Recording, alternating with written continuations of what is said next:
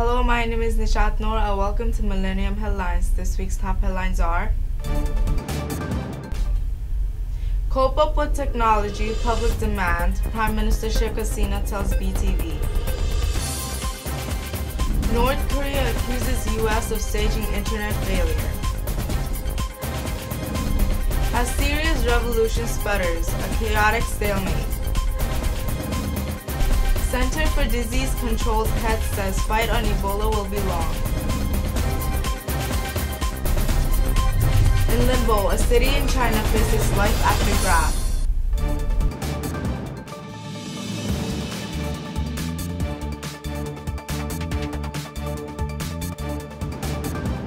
Now the details to this week's top headlines. Prime Minister Sheikh Hasina last Saturday highly praised the role of Bangladesh television in flourishing Bengali culture and heritage across the world, asking the national television channel to cope up with technology and public demand. Prime Minister Sheikh Hasina highly praised the role of Bangladesh television in flourishing Bengali culture and heritage across the world. একে সবই মুছে ফেলার চেষ্টা হয়েছিল। আসলে টেলিভিশনকে ব্যবহার করা হতো যখন এই মিলিটারি ডিক্টেটর ক্ষমতায় নেয়, তারা তাদের হাতে একটা খেলনা হিসেবেই, মানে একটা খেলনা ছাড়া কিছু এই হিসেবেই কিন্তু টেলিভিশনকে ব্যবহার করেছে নিজেদের প্রচারের জন্য। অর্থাৎ অবৈধ ক্ষমতা বৈধকরণের প্রক্রিয়া হিসেবে টেলিভিশনটাকেই সবসময় ব্যবহার করা হয়েছে। এবং এটাই হচ্ছে দুর্ভাগ্যের যে যখনই কোনো মিলিটারি ডিক্টেটর ক্ষমতা নিয়েছে তখনই দেখা গেছে যে টেলিভিশনে সবার আগে এসেই তারা ঘোষণা দিয়েছে আজ থেকে আমি রাষ্ট্রপতি হলাম। এইভাবেই ক্ষমতা দখল। বাংলাদেশ টেলিভিশন হচ্ছে একটা ন্যাশনাল টেলিভিশন, কাজে এটাকে শুধু মানে আমরা সরকার শুধু সরকারি হিসেবে মুখপাত্র হিসেবে ব্যবহার করতে চাই না। এটা কার্যক্রম আরো বিস্তারিত হবে, এর পরিধি আরো বিস্তৃত হবে এবং এটা আরো বেশি শিক্ষণীয় হবে, আরো বেশি মানুষের বিনোদনের ক্ষেত্রে সম্প্রসারিত হবে, সেটাই আমরা চাই।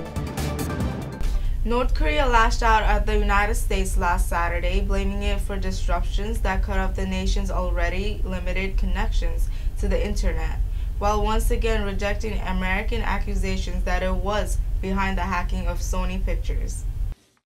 As was to be expected, North Korea has accused the United States of launching a cyber attack that shut down its internet earlier this week.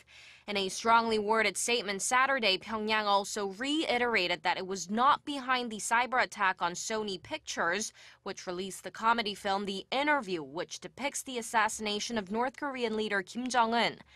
It also demanded the U.S. provide evidence to back up its accusation. The North's powerful National Defense Commission called the movie illegal, dishonest, and reactionary, and referred to U.S. President Barack Obama as a monkey living in a tropical forest. Pyongyang went on to make vague threats against the U.S., saying the movie was part of Washington's hostile policy against North Korea. The White House has yet to respond to the North's comments. North Korea experienced a complete internet shutdown on Tuesday, and although connectivity was largely restored on the same day, some websites are still experiencing problems. U.S. officials say Washington played no part in the outages, but the FBI has accused North Korea of being responsible for the hacking attack on Sony in late November. The movie The Interview, that made a last-minute push to U.S. cinema screens after the cyber attack, made more than $1 million on the first day of its release. The comedy was shown in more than 330 mostly independent theaters after major movie chains refused to screen it due to security concerns. It was a victory that President Bashar al-Assad's opponents had dreamed of. Insurgents seized a key army base in northern Syria after more than a year of trying. But the mood in this Turkish border town, flooded with Syrians who have fled both government bombings and extremist insurgents, was more bitter than celebratory. It was a victory that President Bashar al-Assad's opponents had dreamed of. Insurgents seized a key army base in northern Syria after more than a year of trying. But the mood in this Turkish border town, flooded with Syrians who have fled both government bombings and extremist insurgents, was more bitter than celebratory. The assault was led by the Nusrat Front, Al-Qaeda's arm in Syria, which claimed the spoils. By contrast, many of the first Syrians to rise up against Mr. Assad in 2011, civilian demonstrators and army defectors alike, followed the battle from the sidelines here, unable to center Syria under threat of death from the extremists of Nusra and its rival group, the Islamic State. As Syria's war heads towards its fourth year, the complex battlegrounds is increasingly divided between the government and the extremists, leaving many Syrians feeling that the revolution on which they gambled their lives and livelihoods have failed. Millennium TV, Naim Mohammed, New York. There are reasons for both hope and continued worry about the Ebola epidemic in West Africa. Dr. Thomas R. Frieden, director of the Centers for Disease Control and Prevention, said on Monday. Undoubtedly, in terms of health, Ebola is the story of the year. And it has been quite a year struggling with the world's first outbreak, world's first epidemic of Ebola.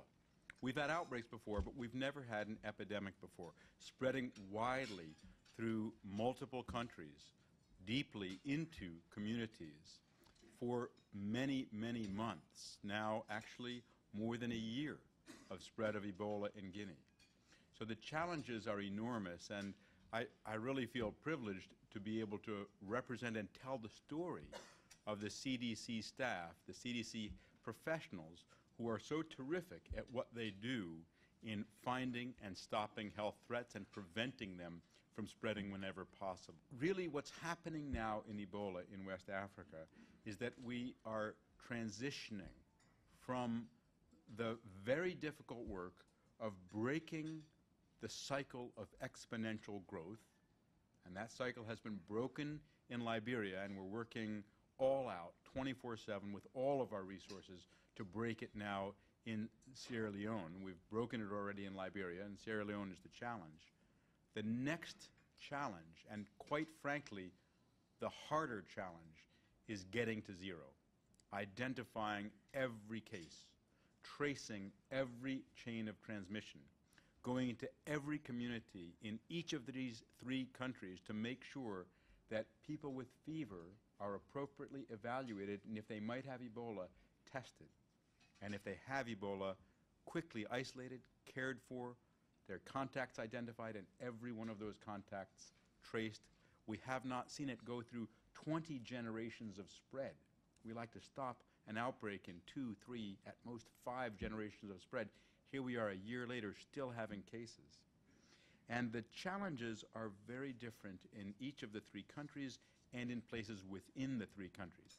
We can stop Ebola, but whether or not we do so will depend on how quickly, how meticulously, and how widespread our response is. But I'm very encouraged by the kind of commitment we have from each of the countries and from the global community as well. It's not just the U.S. coming in. Lots of global partners are coming in as well. The World Health Organization on Monday reported 19,340 Ebola cases, including 7,518 deaths in West Africa. Sierra Leone had the most cases, 8,939. Liberia has 7,830, and Guinea had 2,571. For 10 long years, this mountainous corner of central China was synonymous with the nation's energy-hungry economic takeoff. Its rich deposits of coal fueled the most frenetic era of the Chinese boom, turning owners of small mines into millionaires and dirty towns into gleaming cities. For 10 long years, this mountainous corner of central China was synonymous with the nation's energy-hungry economic takeoff. Its rich deposits of coal fueled the most frenetic era of the Chinese boom, turning owners of small mines into millionaires and dirty towns into gleaming cities. Now, Louis Liang is at the center of one of the most sweeping political and economic purges in the recent Chinese story. As President Xi Jinping's campaign against corruption entered its second year, the Communist Party authorities have made an example of this district of 3.7 million, taking down much of its political and business elite in a flurry of headline-grabbing arrests. 7 of the 13 party bosses who run Shaanxi province, where Luliang is located, have been stripped of power or thrown in jail, and party propaganda outlets have cracked down in the region as proof that Mr. Xi is serious about rooting out corruption. Millennium TV, Naim Mohammed, New York. Thank you for watching Millennium Headlines. See you next week.